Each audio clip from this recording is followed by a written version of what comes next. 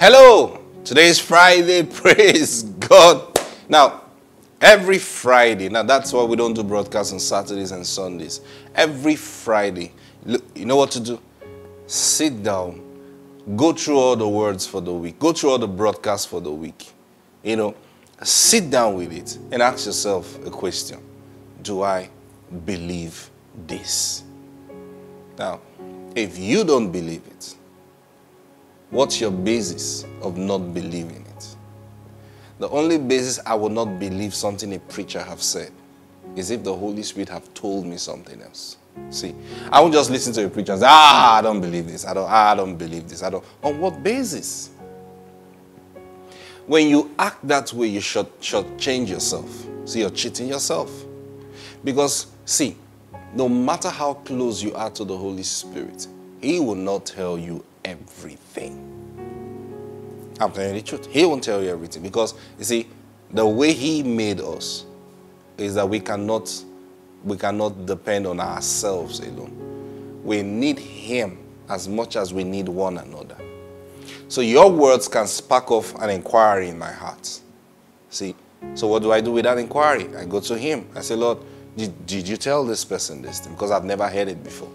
And then He will confirm to me and say, oh yeah, I taught him that. Oh, really? But you never taught me. That's why you're learning it now. Okay, thank you, sir. So what do I do with it? And He begins to teach me. And then guess what?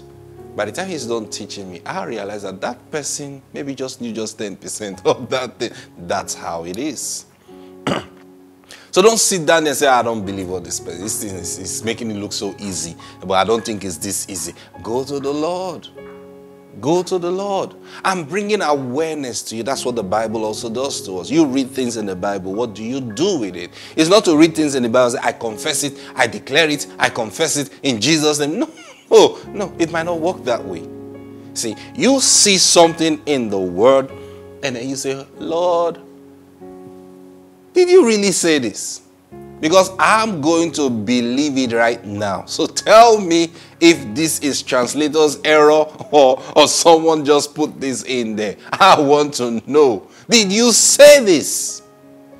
And then you go. I know I always ask this question.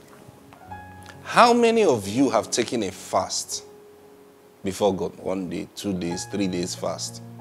Whatever, how many days? Because you didn't understand something you read in scriptures.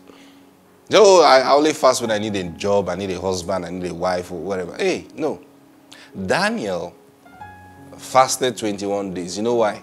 He read something in the scripture and then he said, Lord, I need some explanation. And then he began to wait for it. And he waited 21 days for the answer to come. It was that serious to him. Now, that's how you should take the word of God serious this year. Listen. I told you something yesterday. You don't need any man's help. But you know what?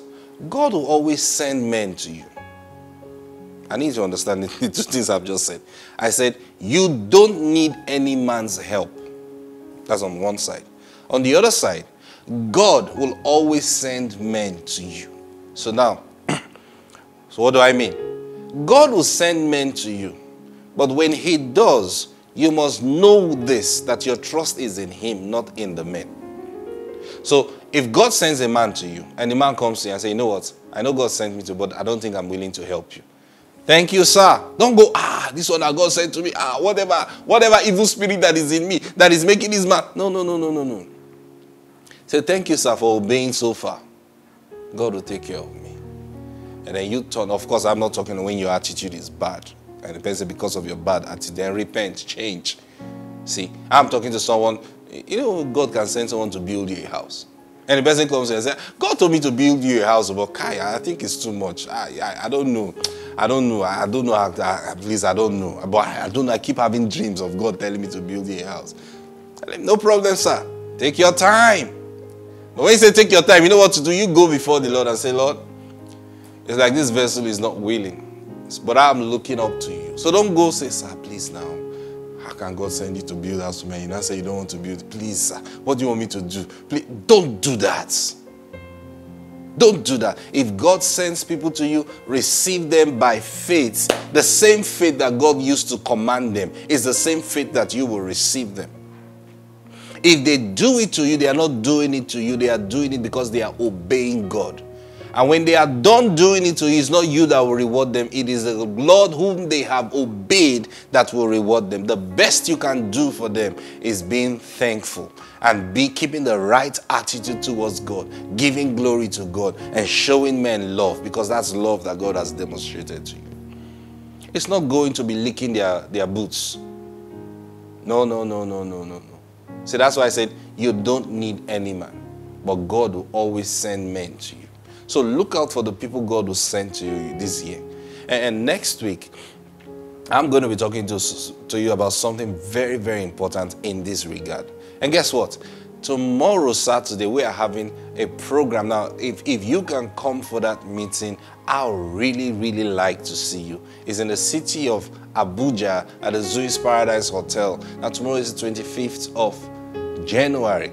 So we are having a special meeting. I want to see you there. It's very special. I won't tell you why, but it's a very special meeting. Praise God. So I'll be looking forward to seeing you tomorrow. And I pray that the Spirit of it is by 5 p.m. 5 p.m. tomorrow, Saturday. And I'm looking forward to seeing you. And next week, Saturday and Sunday, we're going to be having our monthly program, Sound the Alarm. So prepare for all these meetings. Praise God. Write it down in your diary. I'll be looking forward to seeing you tomorrow. God bless you. Have the best weekend ever. You know why? There is nothing you need that is not inside you already.